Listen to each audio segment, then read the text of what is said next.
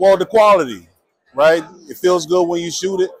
When you look at the expansion, when it hits the gel blocks, I mean, there's not very many ammo manufacturers out there that can do it like that. Well, it's been about 3 years since the first time I came to SHOT Show and met a lot of guys with the Underwood Ammo. Since then, we started stocking it, started shooting it. Obviously, the 9mm is very popular in my market. I call them the screwdrivers because that's what they look like. They do well.